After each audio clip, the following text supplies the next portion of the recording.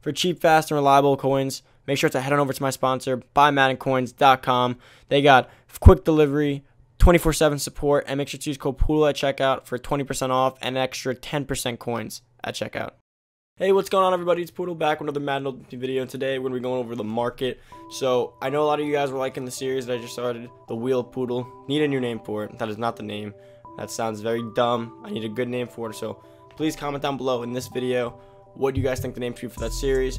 Also, I need challenges, which you guys got a few of, so just comment down challenges I should be doing in the next video. Comment down things to add to the wheel, comment down names, and comment down the way you guys want to see this, because it's going to be a very interactive series. I want a lot of support and a lot of feedback from you guys. So the first episode of that series should be going live tomorrow, hopefully.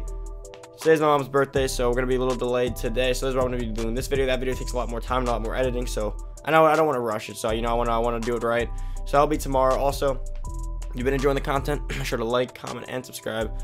Please, guys, going for 3K this month. It's a little slower than usual, but it's kind of expected at this point in Madden. But loving the channel, loving the support, loving everything. So hopefully all goes well. So thank you guys for sticking around at this point in the year.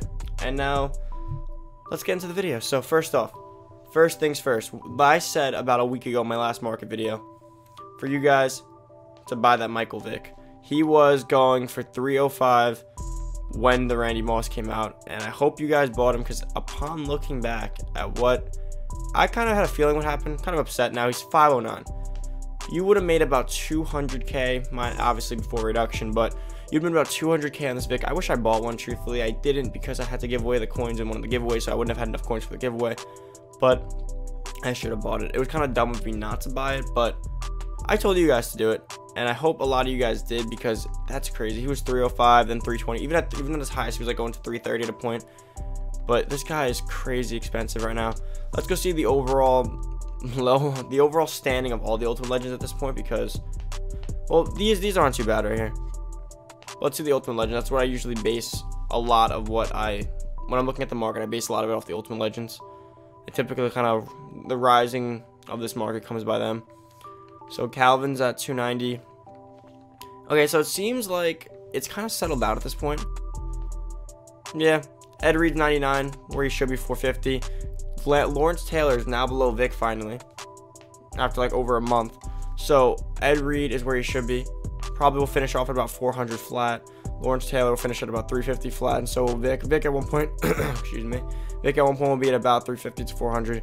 Gotta wait for that. Randy Moss, he's coming down a little bit, but he is not worth that price. I explained to you guys why he's not worth that price. His stats just don't stack up to what he should be, because if you look at my 97 Randy Moss, when you have this Randy Moss powered up and chemmed up, they will both have 99 speed, both have 99 jump, both have 99 catch, both have high catch and traffic, both will have 99 spec catch, both will have high short route running, both will have high medium route running, and both will have 99 deep route running. So the only difference might be the spin move, although this one is going to be just as hard to get up there. You have to have the right chems, because look at his spin, 84. So you have to have the right chems for him too. So like, it's the same card in my opinion, unless you have the proper chems and teams to make this Randy Moss better. But in my opinion, he might not be worth the tag price on this card. Neither is a few of these cards up here, to be honest. Like even Deion Sanders is an exact replica. So again, I'd be careful with Deion Sanders, truthfully, because like I probably have to get him because he's Deion. But realistically, he is the same card. So like if you're balling on a budget here and you can only get cards that can make a difference, Vick, Deion, and what's his face, Randy Moss might not be the move. Lawrence Taylor, definitely the move. I feel like every stat in a pass rusher that goes up definitely makes a difference. I would definitely get him, but like, and if I had to pick between Deion, Randy, and where did he go? Why am I blanking? Vick. I'd probably do Vick just because to get his passing, up a little bit. Although he meets the tiers, the closer you get to 99, obviously the better things we'll get. Now, as far as these cards down here, these are kind of leveled out at this point. This is where they kind of should be. Obviously, they're going to come down a little more. I would wait. If you're going to buy any Ultimate Legends, I would definitely wait for the next market drop, which would be the next big Ultimate Legend drop. Now, that might be Barry Sanders. Like, the top ones usually that break the market, right? It's Randy Moss, Deion Sanders, Michael Vick, Lawrence Taylor. Now, I guess Barry Sanders might be included in that, or a brand new legend, like if they had an Aikman or an Emmitt Smith. I don't know if they still can do them. I'm not entirely sure. but I'm pretty sure those would break it. I can't think of another guy that would just break it right now. I know Barry Sanders might, although he is a running back, but who else? Wide receiver.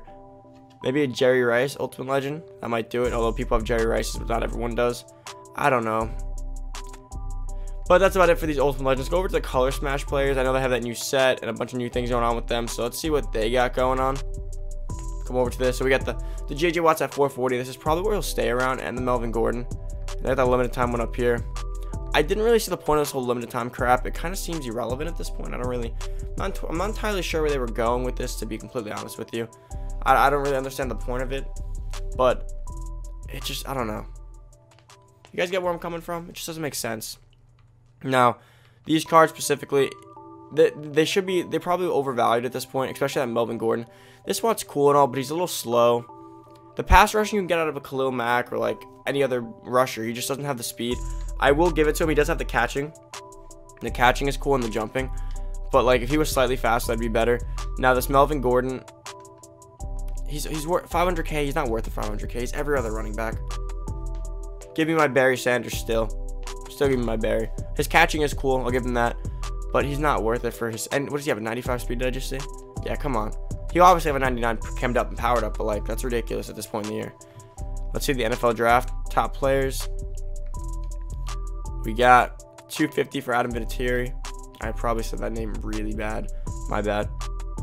96 kick power, 99 kick accuracy, pretty good stats. Now what I would do here is I wouldn't touch any of these cards right now, because the market's gonna die again soon. I already know. It peaked, right? So like a week ago when the Randy Moss dropped, I literally witnessed cards go 200k less than what they are now. So I couldn't even trust that in the market at this point. I would just wait, because if I saw Vic at 305, I know he has the potential to be at 305 again. So I'm not gonna touch Vic. I'm not even gonna bother with Vic.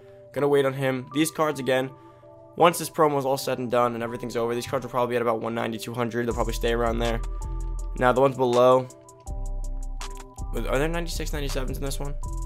There's a Color Smash, right? Yeah, okay, they are. Okay, these cards I wouldn't even bother. These cards aren't even that useful anymore. There's not that many, to be honest, at all. The Color Smash has some useful 97s, so I will go there real fast. You got the Bradley Chubb, the Keep to Leave, the Jack, the Mar, you know, yada yada. These cards are not bad at the price they are. They're pretty good cards. Now you get a lot of these for free, so I wouldn't even bother buying any. These cards should be lower though. I feel like they're a little overpriced, but they are really good cards. Very useful if you put them on the right team.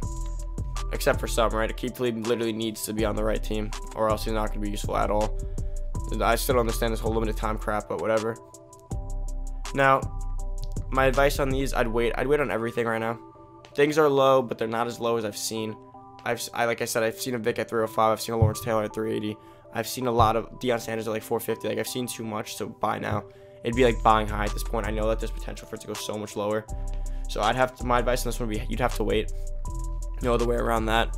Now, I'm gonna open up a pack on the way out of this video right now.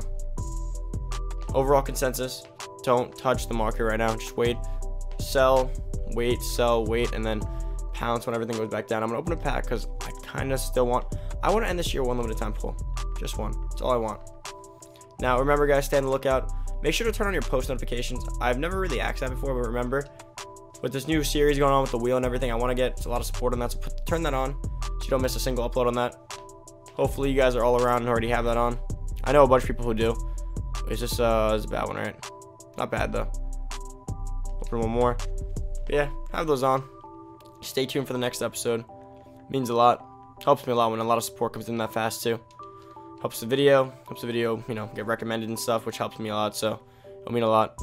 Why are these cards still in packs? Chunky Kelvin. All right, that's it. Gotta pop two. If I pop two every video, I think I eventually have to get a good pull. I think. I don't know. Anyways, guys, thank you so much for watching. I hope you guys have been enjoying the content. If you have, make sure to like, comment, subscribe. The like goal is going to be 50 likes. It's our new like goal for probably the remainder of Madden, with how things have been a lot slower. Probably the first market video for this week. You guys commented that you've been liking these, so that's why I've been doing them. And I'll probably wait till tomorrow for the first episode, first gameplay of that wheel. I have the OBS fixed, so everything should be good. And I think that should be it for the video. I mean, yeah.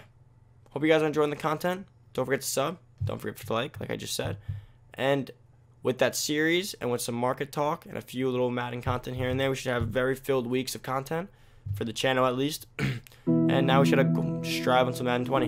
Hopefully things go all good over there. Cannot wait for Madden 20. And that's it, guys. I'm out. See you guys in the next video.